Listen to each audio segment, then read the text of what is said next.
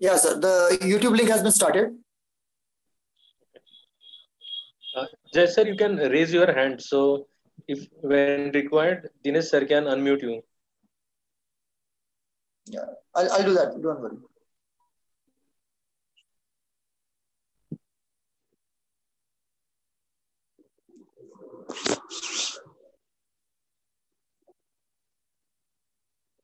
Jay sir.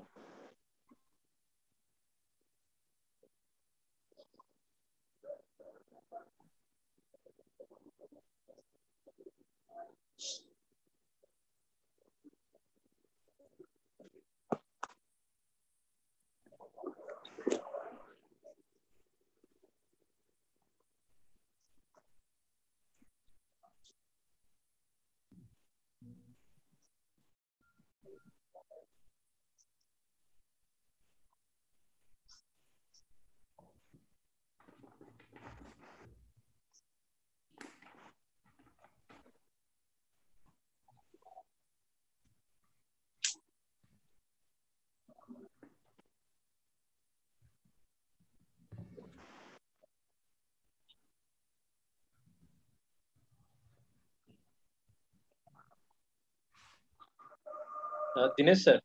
Yeah. Yeah, like when I will invite Jay sir, please that time you unmute then. Okay, it's better that Jason raise a hand actually. Jay sir, are you there? Please raise your hand so Dinesh sir can. Because there are many unmute. participants. And what Yes, happens yes, is I Zoom can doesn't, understand. in ascending order. So it's slightly difficult to search a name. Yeah, I got him. I Yes. think. Yeah.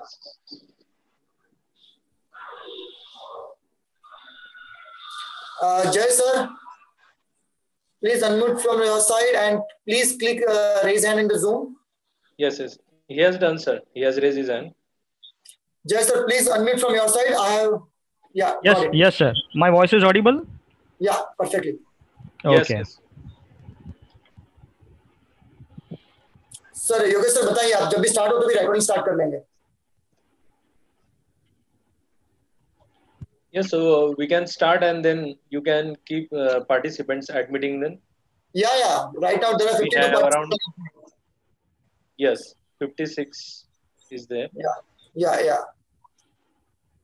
Sure, sir. It's only 308. Yeah, Hmm. Just a minute, I'll start recording and Yogesh sir, Suresh sir, ready? Yes, sir. Yes, please. Go ahead, sir. Okay, so first of all, good afternoon to everyone. And I welcome you all on behalf of Navrasna University for this webinar on the title that Jobs and Careers in the Software and IT Industry post the COVID-19 era. And today we have speaker with us, Mr. Suresh Bulusu. He is associated with Navrasna University for quite a long time, for last 2 to 3 years with us for setting the Center of Excellence by IBM in the field of IoT. So we had a long companionship with Suresh sir, and I am also thankful to him for accepting our request to deliver the talk on this topic. Especially, it is very important for all the CSE, IT, and BCA students who look their future in software and IT industry. So this talk will be very useful. This talk can tell us exactly that in a what way we should prepare now, or in what way we should change our preparations to face the market, which is there after this, especially the pandemic situation. And I request now Jay sir to please welcome the speaker. Okay. Introduce the speaker, please. Yes. Thank you, Yogesh sir. And I'm just adding to Yogesh sir words that since pandemic has been started, it has altered the economics and budgets of nations and individuals prevalently. So in this pandemic situation also, there is a proverb that this too shall pass. ये भी pass हो जाएगा. So there is a hope, there is a strength in this pandemic situation, and that is why we are gathered right now to discuss about some hopes and opportunities in our computer field. So I welcome all the participants. Mr. Suresh Bolusu, sir, I welcome you from the CST department and Navrachna University family. Participants, he is a business transformation leader, successfully delivered organization business goals by leading change, collaborating, and navigating through complex enterprise environment. Uh, Over 35 years in the information technology industry, performing leadership roles across manufacturing, IT services. Uh, he has established IT hiring practice, including strategy, budget, and business model for a leading executive search organization successfully. He has also designed and implemented a robust resource planning and resource management strategy, partnered with vendors to staff project and FTC resources. He has developed and implemented a comprehensive end-to-end talent management process, recommended a mix of FTE, FTC, and campus hires. He has also conducted employee engagement activities, including training, mentoring, and coaching. So let's discuss about the jobs and career in a software and IT industry post COVID-19. I welcome you, sir, again on behalf of our CSC department and Navrachna family. Over to you, sir. Thank you so much, Mr. Jay Mehta. Thank you, Thank you. Yogi, and thank you, Dinesh ji. Thank you, sir. It's a pleasure to again connect back to Navrachna. As you said, it's a family, and I've been associated with you for over 3 years, and it's my privilege to come over and speak to the young minds. And I pride myself saying that as I grow older, my ability to take risks diminishes because I'm a lot more careful.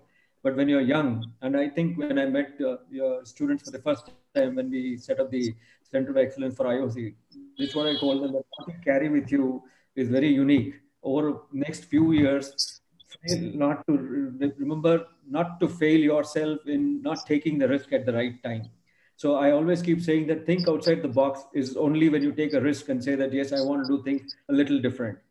Having said that, today I have an opportunity to talk to you about post-COVID. In fact, many universities affiliated and associated with the IBM, and also some of them whom I know personally, have invited me to speak on various topics, and I'm glad that I'm able to talk to you about how this preparation is to be done. I'm going to go through 6 or 7 slides. What I would request all the students is make a note of any questions you have in this case. And no question is a silly question. A question is a silly question if you don't have an answer for that. Okay, it might be in your mind and you don't have an answer. Whom should I ask an answer for, and what kind of an answer is going to satisfy me? All these would be there. I would be very interested to know. I pride myself thinking that, the bunch of students I met the first time in Navrachna in one of the makeshift classrooms, because that day there was an event going on in the hall, and we had 3 batches, if I remember right, 60 students had turned up, and the number of questions that were fired at me were amazing. So I'm hoping that you will keep up the tradition of asking questions, and if I'm not able to answer any of your questions, I'll eat humble pie and I'll come back with an answer to you. But so that said, let me jump into the presentation mode, and I'm going to share my screen.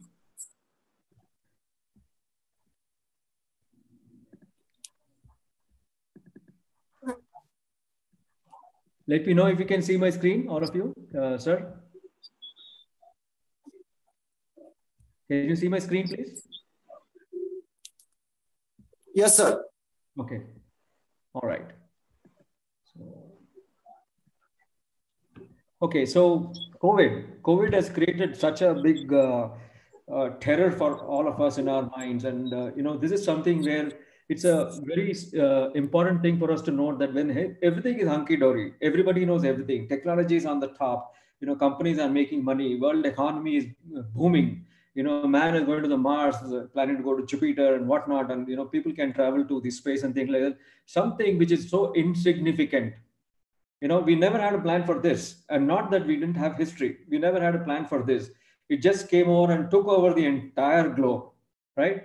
Nobody can step out of the house without having the fear in their mind, saying what is going to happen to me, what is going to happen to my family, and so on. So COVID has created a kind of awareness within ourselves, but deep down we have to go back and look at what is this awareness. It is a little gray. We have to make it black and white. Is it an economy related awareness? Is it a job related awareness? It is a health related awareness. So I'm going to talk to you about a few of these points according to me, what I felt are relevant for this meeting. Okay, so what are the questions that come into somebody's mind? Here are a bunch of them. What is COVID-19? What is a pandemic? What are the current statistics of the globe?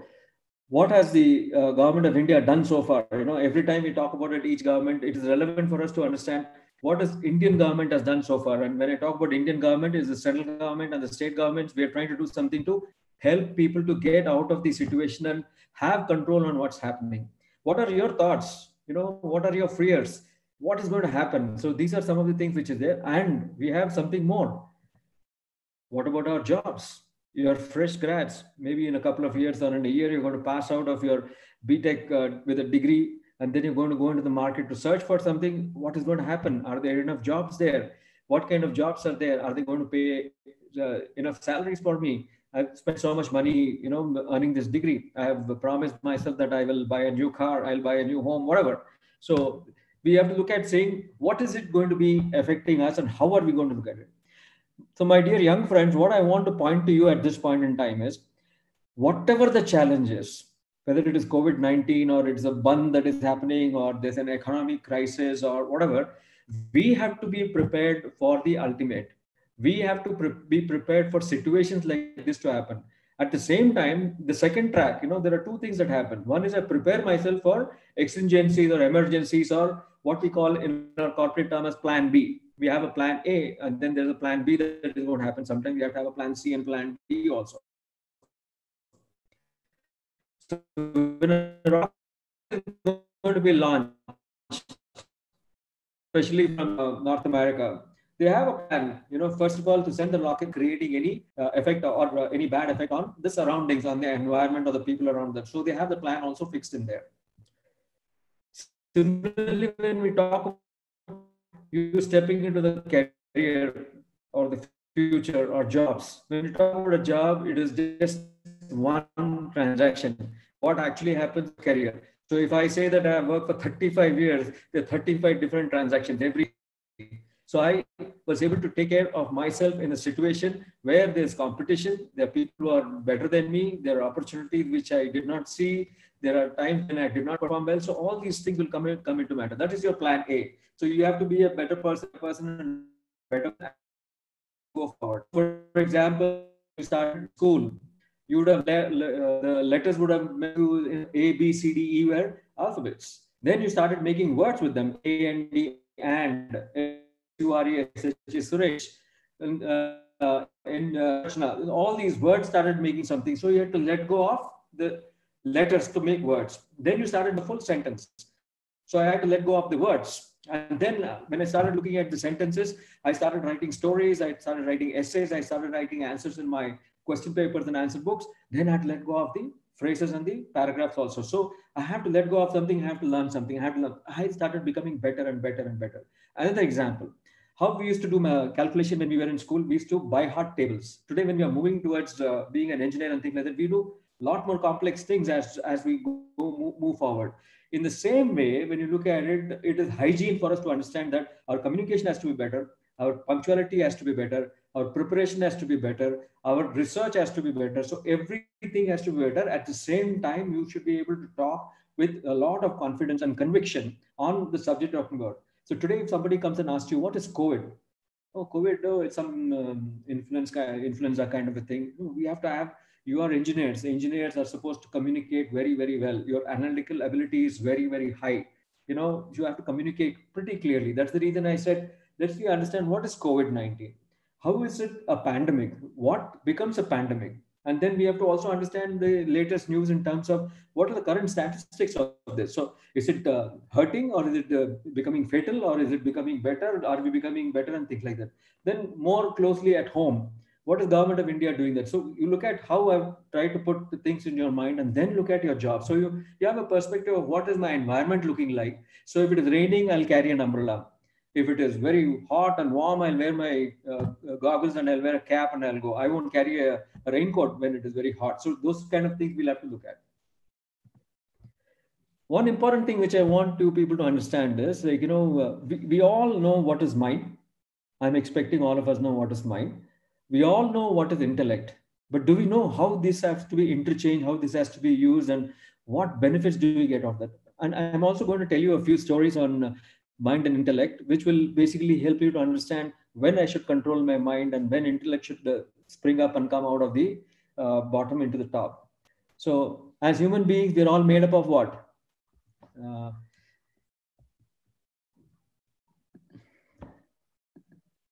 Hello?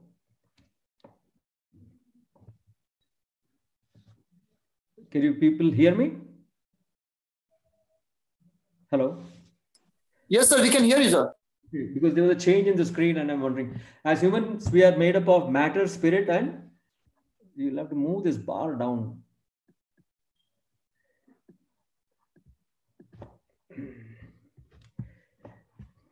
Okay. As human beings, we are made of matter and spirit. So let us focus on matter. Spirit is something which is our soul. We call it the different things and so on. I don't want to get into that. But what is matter made up of? Matter is made up of three different things. One is the body, second is the mind, and third is the intellect. What is the body? We all know what the body is. Skin, limbs, bone, all those things make your body. What is the mind? Mind is the home of all your emotions. I like something, I dislike something, I hate that. I'm full of vengeful things. I'm jealous. I'm charmed by something. So this is where this is the seat of emotions. Associate. If I like sweets, the moment I see somebody giving me a gulab jamun, my emotions are, oh, I like this guy. I like the sweet. My entire body and my mind starts taking me over into that emotional state. And when I'm emotional, I will do things which my mind is asking me to do in that emotion. If I see something which I'm not happy with, I become sad, then that emotion captures me. If I feel something I don't like, for example, if I'm talking to you about something which you don't like at all, then you're not even going to listen. So this is what the mind does. Mind is the seat for all emotions. It's important. Emotions are very, very important. What is intellect? Intellect actually tells you what you're hearing, what you're seeing, what you're analyzing. It is logical. It tells you that, if you look at something and if you look at something with more details, then you will know why you don't like it and why you like it. Let me give you some small stories over here. There was one person who used to be a chain smoker. He used to smoke and smoke and smoke. And there are a lot of people who told him, don't smoke, don't smoke. He just wouldn't listen because his mind is telling him, yes, this is the time for me to go for a cigarette. I'll have to go smoke. Then he fell in love with a girl. Now his fiancée to be, his wife, told him that, listen, unless you stop quitting to smoke, I'm not going to get married to you. Now here, another emotion which is stronger than the smoking came in. And then what happens? He decides to actually look at something saying that, what you're talking about is not something which is I like. So I like to find out how I can do something to quit smoking. Now, when I go into quit smoking, what I'm going to do, I'm smoking 10 cigarettes a day. I'm smoking 12 cigarettes a day. So he says, okay, I'll cut my cigarettes. Now, if I'm going to smoke 10, let me do a gradual pull down and let me only smoke 5, 3, 2, 1. And so he plans and he quits over that. And in the meanwhile, what happens is, like, intellect, which is giving him data that you're smoking 10 cigarettes a day, has actually pushed up and told him that now you quit smoking. This is one way of looking at it. Take another example where somebody is dieting. I'm very heavy and I have to diet. Now his mind is full of, his or her mind is full of saying that I want to eat this food. I don't want to miss eating this feast which is happening and so on. Again, the intellect pushes up saying that you will not lose 3 kilos or you will not use 1 inch in your middle if you start doing all these things. So this is something again which is going to happen. Now, when you're talking about exercise, you have to get up at 5:30 in the morning, wear your running shoes and go for a run. The mind says, hey, come on, one day, Suresh, just lie down for one day. It doesn't matter. No, you're not going to lose much. So the mind is again forcing you, relax, sleep, you enjoy it. But the intellect says, no, Suresh, yesterday you ran 3 kilometers. Today you promise yourself to run 4 kilometers. If you don't do it, you're going to miss something. So the intellect pushes you away. These are small examples. Apply this to something which you're going to do in terms of your exams. How do you prepare for your exams? You're preparing for, let's say, thermodynamic exam or you're preparing for something else. And then what happens is something comes your way and somebody comes and says, "Arey, don't read this chapter. This is not important." Now, what happens is suddenly you say, "Arey, this fellow scored 100 out of 100 in his unit test, and therefore he should be definitely knowing something. So I will not read this. I will read this." Now you are left something which you're done halfway. You're not completed it, and you're moved away. So this is a kind of emotional thing which happens. Now data is being given to you saying that that person has scored 100, but again it is playing with your mind. It's not letting you finish what you wanted to start. Similarly, when you apply for a job, you have to research about the company. You have to know more about what kind of jobs are giving. You have to look at the feedback of the people who are working there. You have to look at the salary scales and those kind of things. You have to research before you get it. Just because somebody says Reliance is a great job, a great company, Infosys is a fantastic company, Citibank is another great company. You join a great company and then what? You don't have any data to go for. So what I'm trying to tell you is emotions and intellect, they have to be used very, very appropriately at times when you see things that need to happen in your space. A way to assess if you're being controlled by your intellect is to observe how you feel. If you feel angry or sad or depressed or happy, that means emotions are logical, and I agree with what it's saying, then your intellect has taken control on that. Usually our mind and intellect control, which is not, you have to make a decision, especially an important one, it should be done only with the intellect and not with the mind. I'm actually pushing this a little more hard into your mind, saying that use your intellect to take decisions. You have one job offer, you have got another job offer, you have to decide between the two. You write down a list of priorities. Is it the location is good? Is it paying well? Is it going to actually I harness my learnings and my qualifications? What kind of feedback do I have? Do I have whatever, you're 10 or 7 or something like that. I usually, when I started looking for a job in my career, I used to write down 10 points.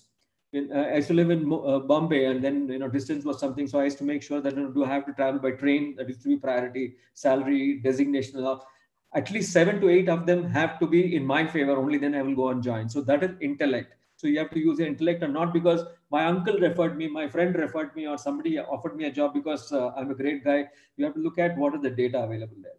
Okay, moving to the next one. When you talk about readiness, I put a small chart over here. What is qualification? Qualification is BTech. I have completed my BTech. How do I explain to somebody what did I learn in my BTech?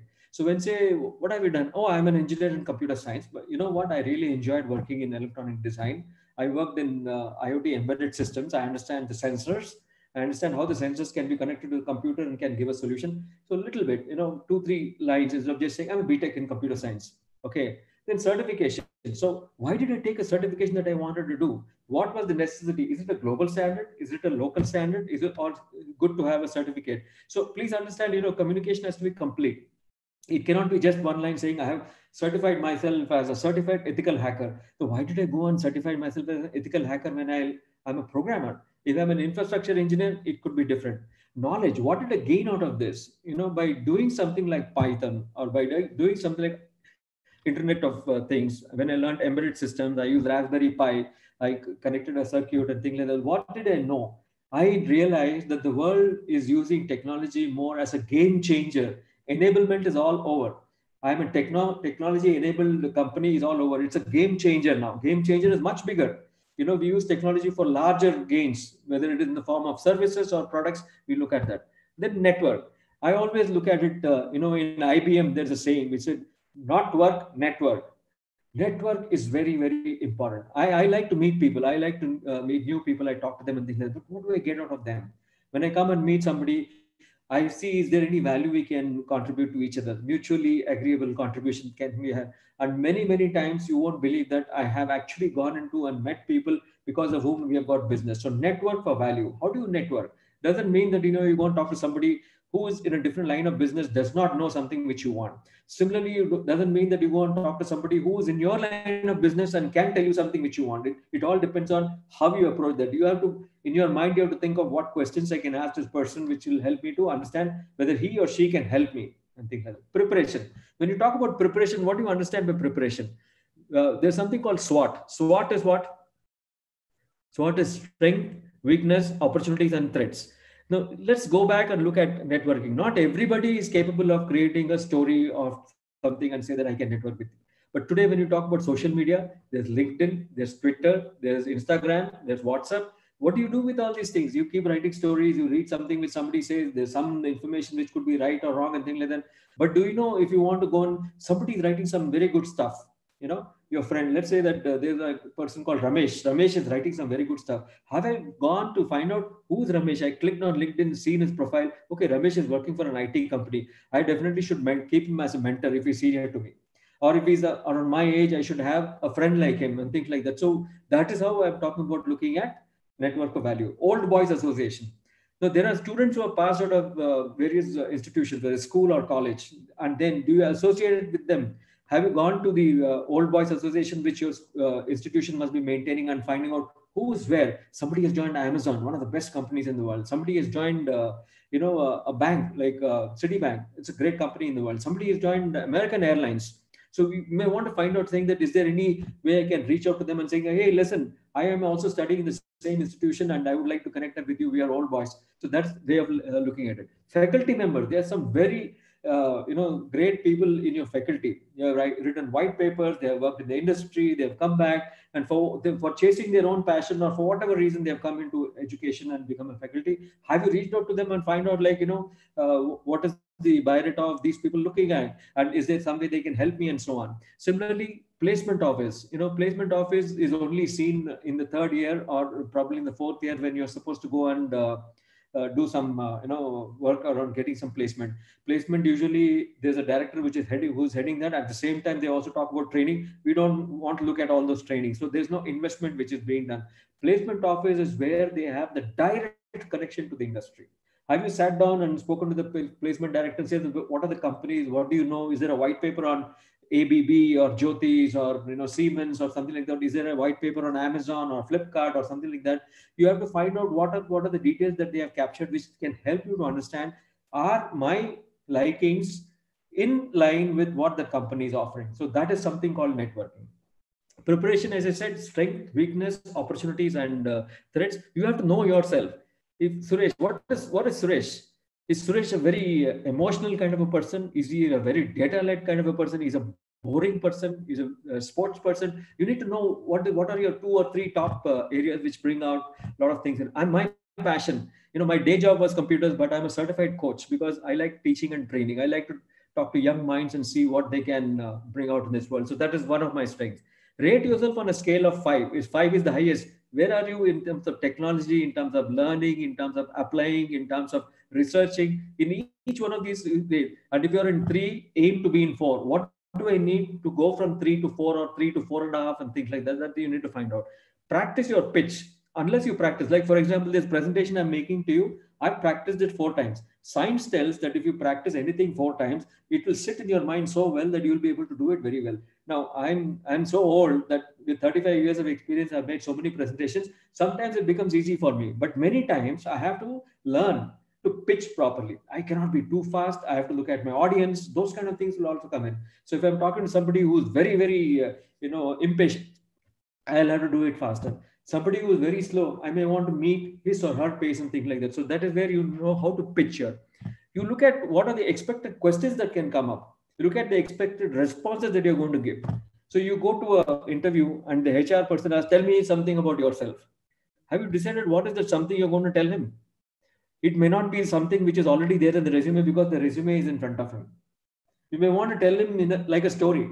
Anything which is conveyed in the form of a story has got a beginning, has got a middle, and has got an end. So they will say, okay, they can connect with you very well. So think about what is that something I want to tell him. He will ask you, what are your 3 strengths?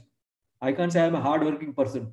Every company expects people to be hardworking. If you're not hardworking, you're not needed there. Okay, so that is a very I have to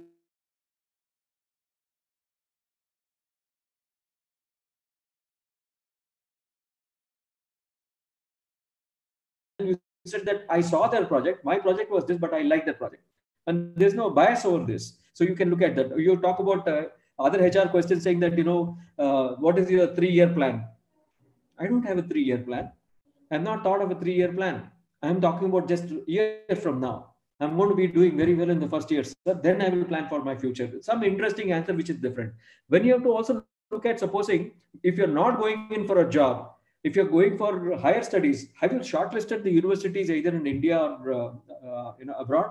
Have you written the CAT, or you have written the IELTS for Canada, Australia, and other places, or your other exam for these places in America? You have to look at that. Then you go and tell your parents, listen, I've done this work, and therefore I want to go abroad to study do my master's either in management or in technology. If you're looking at starting your own business, you're going to be doing a startup or going to be an entrepreneur. Do you understand what are the tax liabilities in this company? What are the tax payment details in this company? Do you know how to register the company in this country? Do you know what is the resources you require? Do you have references from people saying that, yes, he's a good guy, he understands things, and therefore I think he should be setting it up? And then do you have a mentor? Those kind of things are all required. That is preparation. What is planning? Planning is something which you have as plan A, plan B, and plan C. As I told you, like, what do I want? What do I want? What is my objective? What do I have? What do I have with you? So it is like a question we ask in school, like, you had 12 apples, you gave 6 to Peter. How many apples are you left with? What do I want? What do I have? What are the plus points that I have got? What are the challenges that I'm going to face? How am I going to overcome these challenges? What research have I done on firms, jobs, business, products, services?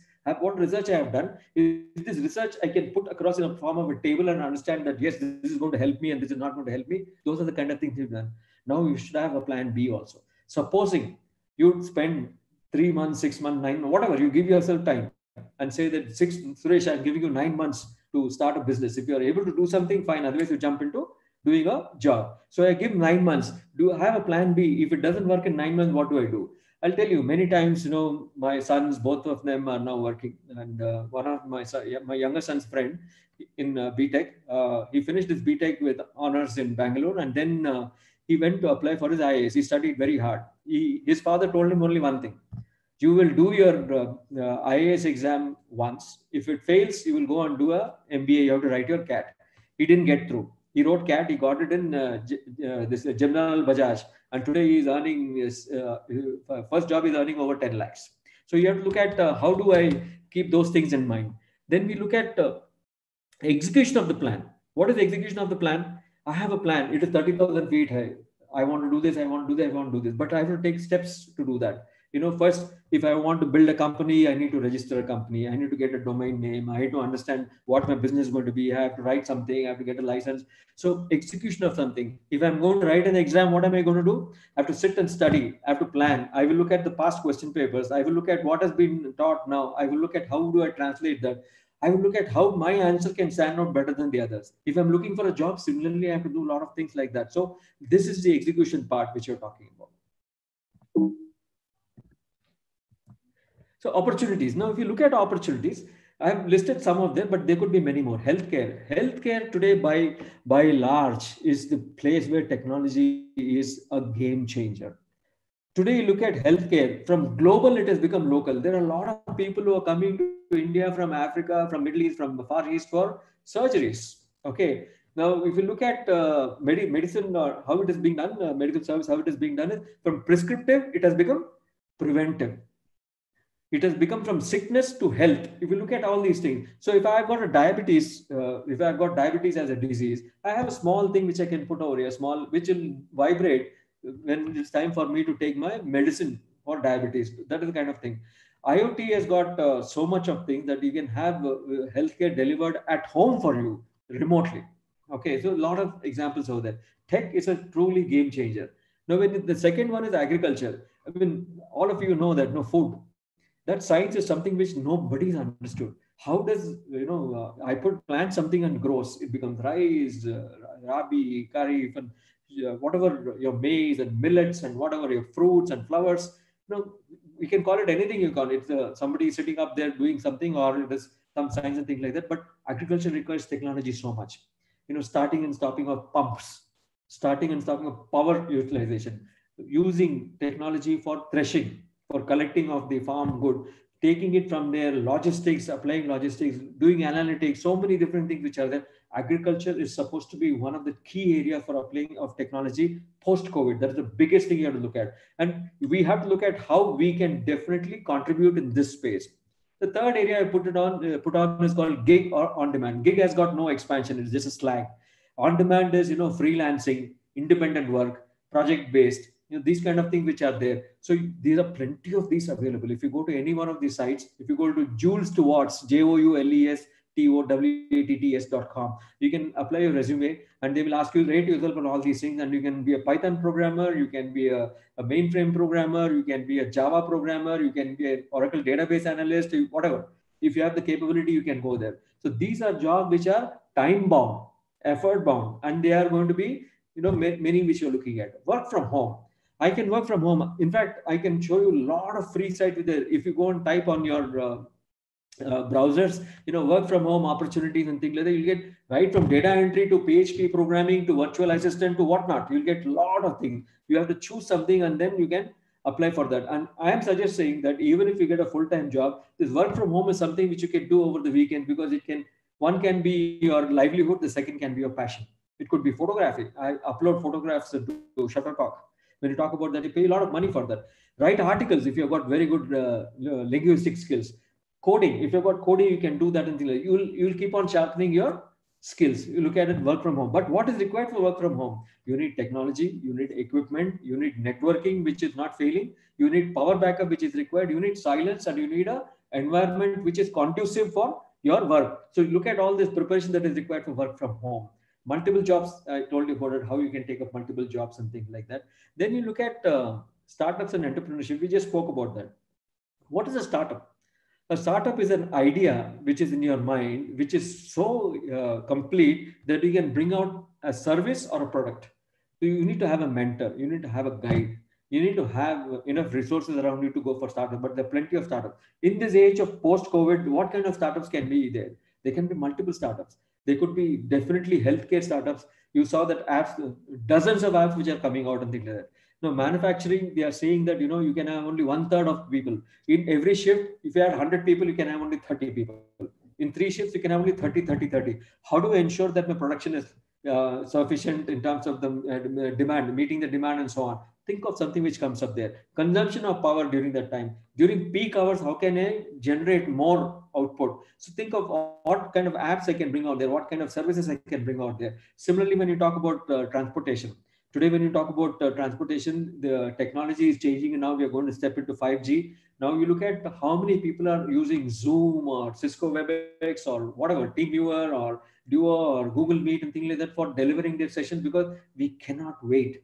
COVID has created the capability for us to be close while we are remote. Earlier, we had to fly. Now the airline companies are all shut down because of this virus. Now, basically, it may mean that the airlines companies' revenue and number of flights may diminish completely. But that is a different point too. That's a moot point, which we'll talk about it later. But we'll have to look at, this is something which will not go away, the remote way of looking at it. So the opportunities we are looking at today is in terms of what you call 5G, artificial intelligence, machine learning, IoT. So if you look at it in the hardware space, what has happened with all these virtual things happening, schools and colleges and offices working, laptop sales have gone up, computer sales have gone up.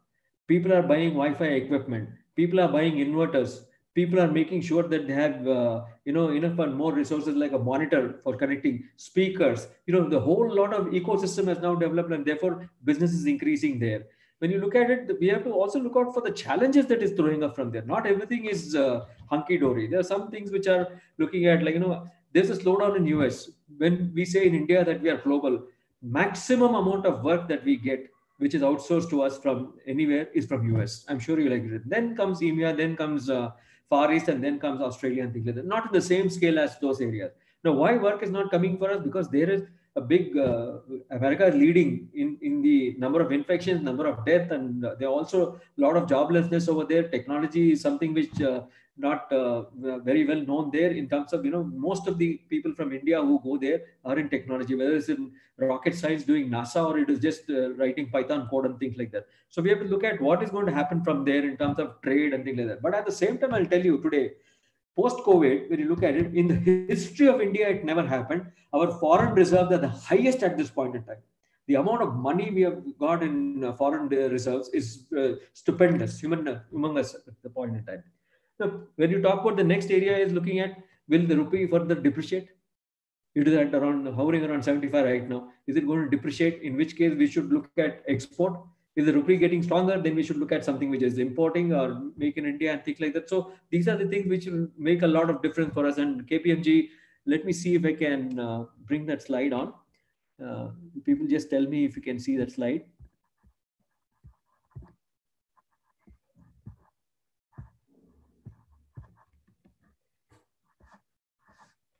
Okay, so KPMG is, can you see my slide? Somebody can answer. Dinesh ji, Yogesh ji, can you see the slide? Hello? Is my screen visible? Yogesh ji, Dinesh ji, Mr. Beta?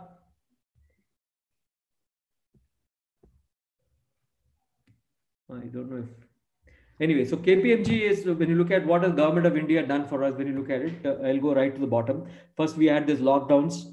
During these lockdowns, what we had was, we had a scare of, whether we're going to be economically strong or not, and then we have to open up and things like that and so on. Then we looked at the economics and we looked at what was announced by the finance minister at that point in time, saying that, $2 billion were given as relief package at that point in time, and it's distributed, and they're looking at tax benefits. They're looking at employment, which has to increase not only in the urban area, but also in the rural area. As you know, the urban area has got less population compared to the rural area, and therefore this is what they are talking about: direct benefit, healthcare related, social security. Each one of these areas is one area for us for employment. So this is what the government of India has done. It's a very detailed document by KPMG. We should all look at how we can understand more from that. Okay. Important points we should talk about after covering all these areas. Network for value. It's very, very important. Start now. You have to look at whom I can talk to, who can list down the people and find out why they are important for you and prioritize them and say that, okay, if Mr. X is very important, he's working in an IT company, he has got this experience, he can explain. Those are the kind of we should look at. Brush up your skills. Remember one thing, if you don't brush up your skills, it is like learning cycling. I learned cycling when I was a teenage boy. Today I'm 50 plus. My cycling won't be as good as it was practice. So skills and competencies and strengths have to be practiced on a regular basis. You have to brush them up, work on your weaknesses. Somebody says, I don't have very good communication skills. So what am I doing about that? Am I going to still say that, yes, I don't have communication skills, or am I going to show some capability and some confidence and learn how to communicate well? Resume writing. Remember, use a good template for resume writing. If you don't write a good resume, that is a document which is going to sell you as a candidate. If it doesn't look good, nobody is going to come and talk to you at all. Work for a group. You have so many people, four or five of you form a group and target one industry: retail, target healthcare, target agriculture, telecom, target any one of them. Have a common reason for why you need to target them. Research, create what you call a data fact sheet of telecom. We're going to 5G, what are the technologies used and so on. Drive end to end. The entire thing should be like, don't do it today and forget it tomorrow. That cannot be done. We have to look at what needs to be done.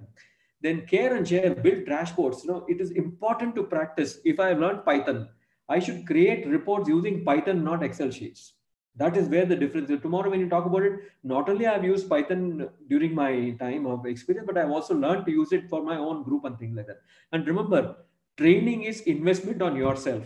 You have to find ways of keeping yourself on top or above the rest of them. It is competition. Even if there are 4 or 5 of you in one group, one will always be better than the rest of them. You have to understand why, because that person stays sharp. For some, it comes easily. For some others, you have to work hard on that. We have to make sure of that. Energize yourself. You have to keep looking at things like that. COVID or no COVID, I have to do what I have to do. Remember, your priority is to look at how good as an engineer I am, how well I have understood what I have understood in IoT or cybersecurity or mainframes or Java programming or C++ programming or whatever and things like that.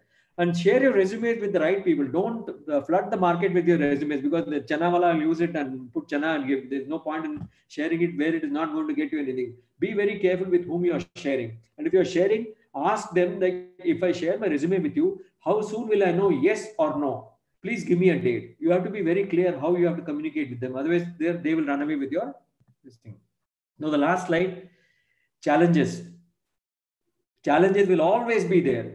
Challenges and opportunities, they are two sides of the same coin. Remember that. They are two sides of the same coin.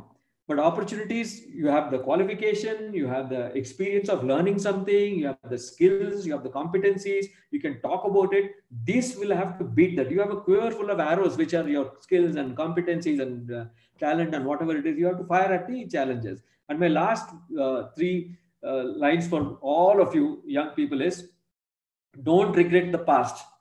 Oh, I should not have done this. I should not have taken up a Python course.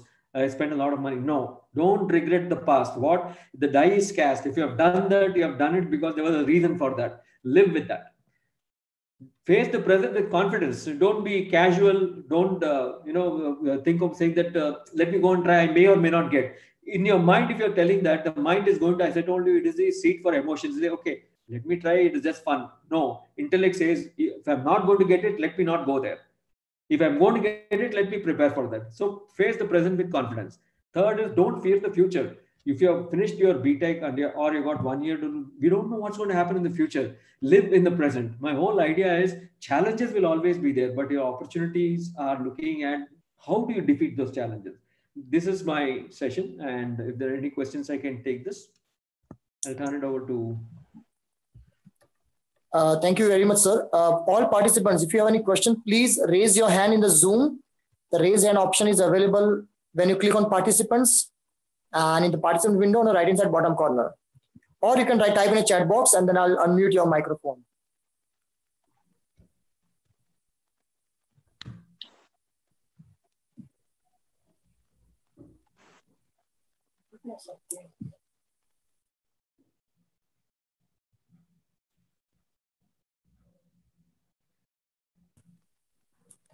All participants, please, if you have any question, raise your hand.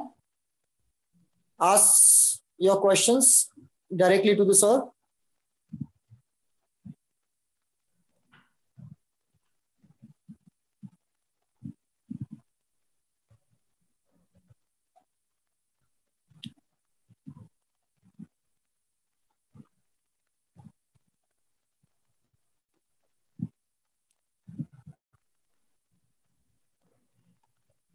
Okay, sir, I think there are no questions at this time.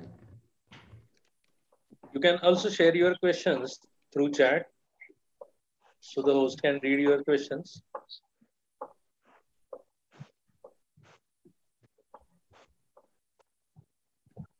All participants, please raise your hand or put the question in the chat box.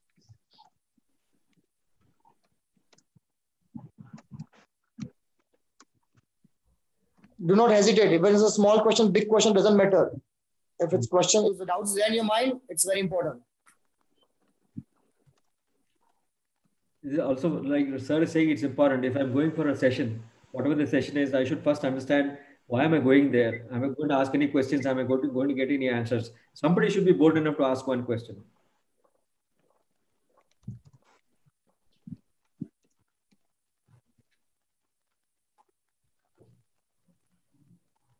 Okay, sir, I think it's done. Yeah, Yogesh sir, go ahead. Okay, sir. I received one question in chat. The question is, which sector in IT and which sector in software industry will be more promising in the future? Okay. That's the question? Yes, yes.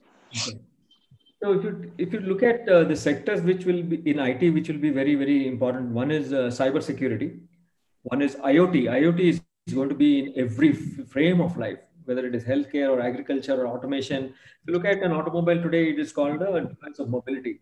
You can control, if you watch F1 races, most of it is controlled from by the engineers through IoT. IoT is something which is very critical.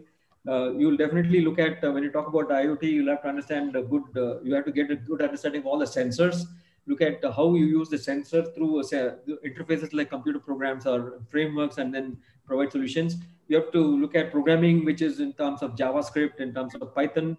We can look at something like Raspberry Pi. If you know what Raspberry Pi is, it's not a microcomputer. It's basically a single board computer on which you will install a lot of things like graphics, like a CPU. You'll have a GPU, you'll have ROM, you'll have internet IOs and things like that. Ethernet port. You'll have a USB port. You'll have a micro HDMI on that. So all those things will be there. And I think some of the students in Nebraska already using that. We have to also look at typically, you know, if you're working on the IoT space, you'll have to look at what are the top protocols that are I should know about. Zigbee, then Bluetooth, how Bluetooth actually works, what is the range and things like that. Then COAP, DDS, NFC, those kind of things. Then you also have to look at what kind of boards that I can sorry, talk about in the Raspberry Pi is one area, but or do you know R3, which is running at 16 megahertz. Then you have got particle photon, then you got Adafruit. There's so many things which you have to learn. So if you know all these things, then you know what the spread of IoT is and how it's built. Then you talk about embedded systems. Embedded systems are very critical. We actually broadly classified into 4 areas: mobile embedded systems, network embedded systems, standalone embedded systems, and real-time embedded systems, RTOS, real-time embedded systems, which are there. These are the 4 areas which it is into this thing. So where we use this, and is there something in line where I'm going for an interview and things like that. So it has opened a lot of areas. If you look at IoT, you can be a designer in the CAD space. It requires IoT. When you look at material specialists, need to have an understanding of material. So today, when you talk about looking at movement of material quality and things like that, you are using a lot of these sensors, GPS pods and things like that. Embedded engineer, network engineer, where you look at computing, network computing, architecture, design, and so on. Cloud engineer, data scientist, data visualization. So IoT, cybersecurity. When you talk about data visualization, already things like AI and ML will kick in. So those are the kind of areas which are there, and from the most of the faculty members and the management in most colleges know that IBM offers these programs independent of platforms, and those are the areas they actually took up because they were looking at the market. Test engineers, understand test engineers are now, when you talk about testing, it is not the manual testing or the automated testing which is there. Now you have to talk about testing your IoT based devices. It's a completely different way of looking at it. And I also look at you people as fresh grads. There are a lot of opportunities in, if you go to LinkedIn has got huge. There at least just before this session, this morning when I was looking at Naukri, Times Job, Monster, Job Rapido, and things like that, I found at least 10,000 vacancies in IoT in all these areas. That's why I remember all these, whether it is going to be a test engineer or cloud engineer, where you're looking at IoT. Similarly, analytics can be applied anywhere across board, whether it is manufacturing, healthcare, retail, telecom, you name it, IT services, academia, everywhere it can be applied. When you look at, what I would suggest is as a project, when you're talking to your guide, if you're going to do a project, take one area like this, cybersecurity, IoT, analytics, or programming and things like that. Tell your guide that I would like to do something for the institution. What can I do? It could be something like meal management, how your cafeteria works, or it could be something like attendance management, anything which you think is there. And don't worry if something is already existing there, you can do something always better. If Wipro was the only company in IT, Infosys would never have survived. No? If Infosys and Wipro were there, Accenture would never have survived. There are different ways of doing the same thing more effectively, more efficiently, less costly, better quality, and so on. So think of how you can use what skills you have got, and don't bring in 4 people with the same skills. Try to bring in with diverse skills and see if you can build something, what is required for the project. That's what you should know. So top jobs in technology are going to be in these areas, while the other jobs are still there. Because you see, one is the workforce retirement happens. Today, people who are in the technology side, who are general managers, are more fearful of job losses because you have to be hands-on at different ages. If you're not hands-on, then we don't require somebody who's a general manager kind of a person anymore. I hope that answers the question. Okay, any more questions? Mr. Faizan, go ahead and ask your question, please. Okay, sir. I was asking about DevOps. So nowadays in computer science, this DevOps field is having a high salary package and it's growing rapidly. But some people said that it is same as a .com boom which happened in 90s, that it is growing rapidly and that it suddenly crashed down. I think nowadays Azure, AWS, and all are making much applications in DevOps, which uh, which reduce the job of DevOps. So, do you think that DevOps is a nice field? Is still a nice field to go for a CS student?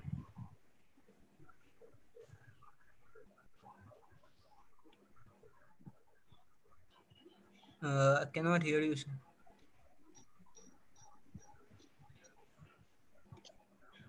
So Thanks for that question. So DevOps, if you're saying that your question is very vague, let me tell you that you have to present your question a little better. I'm only telling this because I'm interested in you looking at a career where you are able to go through much more easily than rest of them, because you have the courage to ask a question. DevOps is a framework.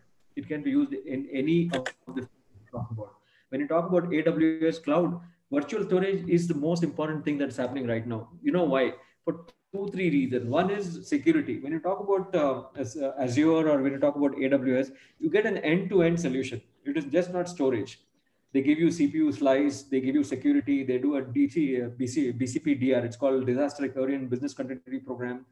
Elasticity, one day your bill will be more, and the next day your bill can be less, and those kind of things. So that is why they are the famous things which are there. But when you talk about what kind of jobs are there, you'll have to look at what am I good at, first of all.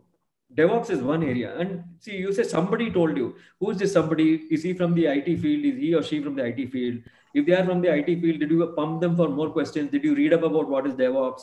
Did you know that DevOps can talk about development, which is there? It is looking at an agile methodology. DevOps is an agile methodology. Agile methodology came in when we were looking at, when we as coders and programmers, as software engineers, when we used to go to a customer, we used to freeze the requirement. It's called scope freezing. And we'll say that we'll only do this, we'll not do anything more. Outside the scope, we'll charge you more. So today we are not talking about that. We are talking about agile is where the customer can, it's called scope creep. Customer can change the scope. We can charge more, but we will still take into account what needs to be done. The DevOps is basically, it's a framework. So there are some practices that you actually use when you're using DevOps, whether as a developer or in the cloud and so on. So when you say what is meant by DevOps and what does a DevOps engineer do? DevOps engineer looks at agility as one. It's a framework. It is efficient code writing. It is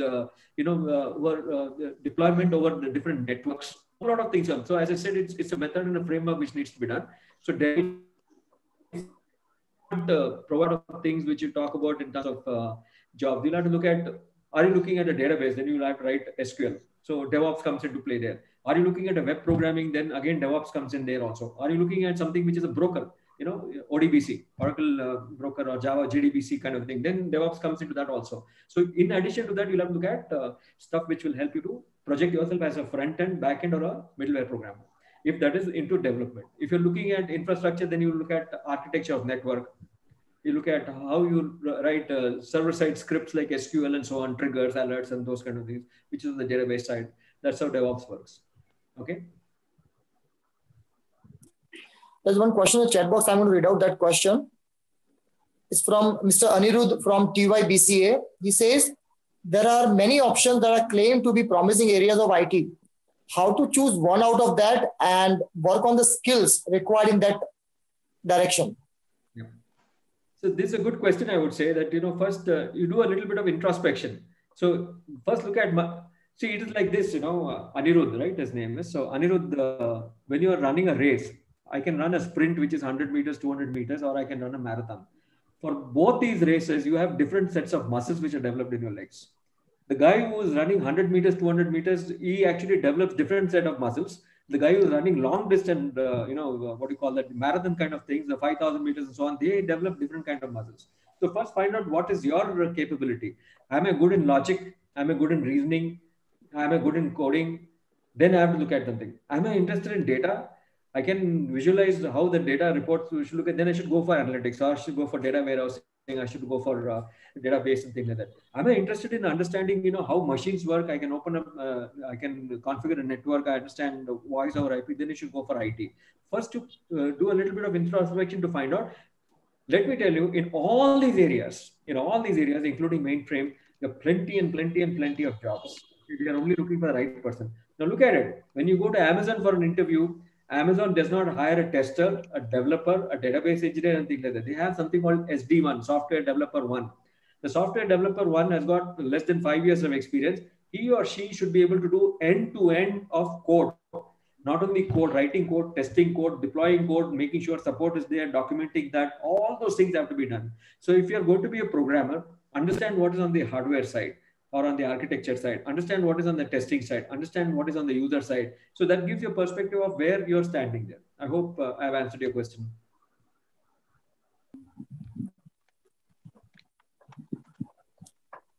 Sir, one question more. Since IT and software industry is changing up very, very fast since last, almost decade and more than decade, how to keep updated ourselves with the technologies happening, and how to find out which technology will be dominating in the future so that we can start preparing from now? Very good. That's a very good question. Let me tell you, as I'm talking to you, when I quit from my corporate job and took up this teaching job, I did not know Python. I'm learning Python right now. Okay, I know Java. I know JavaScript. I've written code in C and C++, just like you have written in college. So now what I'm saying is I'm doing it because I need to, tomorrow if I'm going to talk to you about Python, I should know what is Python before I can tell you something. I feel that is my duty. Now I am trying to keep myself equipped for the environment rather than looking at which is the best environment I go in there. So everybody went to a bank. There's a story, everybody went to a bank that deposited money. So yes bank became no bank. Bank went fat. So I'm saying that no, don't put all your eggs in one basket or one technology. Keep learning. I was actually mentioning in the presentation also, you have to devote time to invest in yourself, which is training, skilling, and certification. Today, if you don't have a certification, that means what is happening is you are left even for 6 months or 1 year. If you don't learn something new, you're going to fall behind. Remember this very, very clearly. Today, when I'm looking at, I know 4G very well, 5G is already coming. The moment I'm talking about, I know Java very well, Python has come in. The moment I know markup language, one I know very well in big data, something else has come up and so on. So you have to look at in each one of these areas. If I'm a developer, what are the faster, efficient, less costlier, easy, user-friendly tools which are coming in the market? Now, at least be aware of what is happening. And if you have a liking for that, get into that. But don't look at not investing on yourself every year. Year on year, you need to invest on yourself to know more and more about yourself. I will also tell you one more thing. Many times what happens is we look at growth. In India, we look at growth. After 5 years, I have to become a project lead. Then I have to become a project manager. Then I have to become a general manager. And all of us want to become a CEO one day, whether we know the job or not, but we definitely want to become that. But if you look at it, some of you are individual contributors. In the sense, you will become very strong technically. Nobody can touch you. So that is a different growth path. If you want to look at product engineering, if you want to get, what do you call that, product related work, if you want to become an architect, solution architect, then that's growth also. Your salary and your things will grow, but you won't have a team. So you have to look at, should I be looking at that also as an option? So there are quite a few things which needs to be done. So you have to evaluate. And once you get into any corporate, any firm which is there, small, medium, large, whatever it is, you have to find your way through that maze. Okay. But if you're running your own company, you have different challenges. You have the liberty to become the CEO and also the peon. The peon, the clerk, the finance, the head of HR, the sales, the CEO, all of that is you. So you will also learn things differently. So keep your mind open, keep your eyes and ears open to understand what's happening around you. Okay, that is most important. That is awareness. I hope I have answered your question. Yogesh sir, there is no more question in the chat box now. Yes, sir. Sir, one question from my side that I'm facing nowadays. Like it is an admissions period and most of the parents are coming and interacting with me. So most of the companies, even including IBM, they have adapted to lay off employees. And we read the updates even from Microsoft also, they are having the similar thoughts. So these are few of the best top companies in the software market which are laying off the employees. So because of this anxiety and during this stressful situation, the parents are worried about that what will be the future of this sector in coming 3 to 4 years. If the rest of the economy is not going to get stronger, then definitely the software industry is dependent on those other fields. So can we see the growth in those other sectors on which the software and IT sector is dependent on? Yeah, that's a very in fact, I remember when I went to UPS in Dehradun for counseling for the first time. The parent was a network engineer, and he was telling us, saying that, listen, I don't want my son to be, he has to know everything about it. So our answer to him was he's going to learn everything. It is just like C++. In addition, he's going to be stronger in one area. So when people ask those kind of questions, you have to look at it saying that, no, today just now, I think Dinesh ji or Mehta ji mentioned saying that today we are at the cornerstone of technology. Technology, in my 35 years, I've never seen technology advancement as it is advanced today. There's so many different things in technology, which is making life easy for everybody. So technology is now a game changer. It's no longer an enabler. It is not like I'm using a laptop to use Tally or Lotus, something like that. I'm using technology to do things much faster. So technology will never be separated from any domain. I'm even making a strong claim that even in agriculture, you'll see technology, pharma, you're seeing it, hospitality, you're seeing it, healthcare, you are seeing it, telecom, you're seeing it. Everywhere you will see that. Now, if technology is the most important thing, there's no question of it dying down. It'll come out as a new avatar. That's all which is there. That's the reason I'm saying that, no, you learn what we are teaching right now is the current which is required. I cannot predict what is going to be the future, but we know that, sometime in the next 1 or 2 years, if things are going to change, we'll bring that in. So if we are teaching you IoT today, we can teach you something which is latest in IoT. If I'm teaching you cloud today, I can teach you something which is more latest in cloud, which is being applied in real life problems. So my answer to that would be saying that, no, the technology is not going to go anywhere. Technology is like the air which we breathe. We don't see it, but it's there everywhere. Okay, without air, nobody is going to live. Whether it is that air has got corruption like COVID-19 or something, it is air is there. So you have to find out how you understand technology so you can apply it in the area that you want. And if you get certified in technology, and let's say that you are a computer science engineer, get certified in technology, you work in a bank like I did. I worked in a bank. I didn't know how a bank functions. I'm not talking about a bank like this, but I was managing data centers for across the world for 60 different countries. I was managing, my team was 1,752 people across Bombay, Bangalore, and Hyderabad. Plus, I had people in Hong Kong and things like that. So you understand the way technology brings all these things together. If something breaks, you have to find out how you can manage whole thing. So invest in yourself more regularly. Find out what you need to do. It is not, if you're looking at a career, your career is not one job, right? It is one job for a long period of time or many jobs for many, many years. So how do you keep yourself fit for that? You have to learn new things in the same area that you're working in, or either in the form of technology or in the form of domain. Manufacturing is changed with the internet of things coming in. Healthcare has changed with analytics coming in. So you need to know how to apply that in domain. I hope that answers your question, sir. Yeah, thank you very much. Sushma ma'am, please go ahead and ask your question. Sushma ma'am.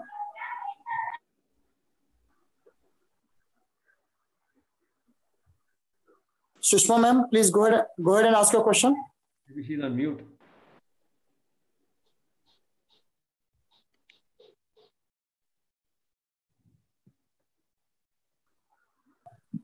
Sushma ma'am? No, I think he's... Ma'am? No. Okay, sir.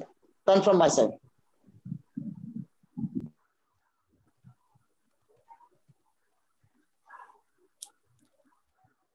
Yogesh sir, done from my side. Sure. So any more questions, please, from any participant?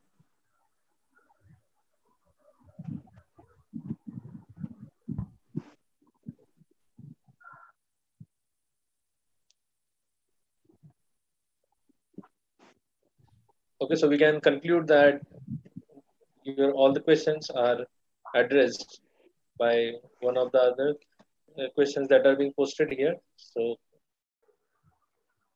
we all definitely enjoyed your talk, sir, a lot. And it was a great listening you after a long time because of this pandemic situation. We couldn't be in a touch for a longer period of time. Thank you very much for sparing your time with us. Oh, my pleasure, Yogesh ji. Just one suggestion I have. If Yogesh ji, it was you who approached me and said that would you like to address our students, and I definitely feel that your students are lucky to have somebody like yourself, Dinesh ji and Mehta ji to look after. And I met your dean and I met Rajesh ji. They are wonderful people who think of the students and things like that. But I would also like to think of the students asking, you ask a topic which you can talk about. Like I do programs on certified ethical hacking. I do web development. I do on Python. In fact, next week I'm doing something on certified ethical hacking for another university. Find out topics which are useful, and you know what? If you come prepared for the topic, then we can exchange ideas. I can also learn something from you. But it's been excellent, and thank you very much, all of you, for this opportunity for me to speak to all, and wish you all a good day. Stay safe, stay secure. Thank you, sir. Sushma ma'am, can we have you?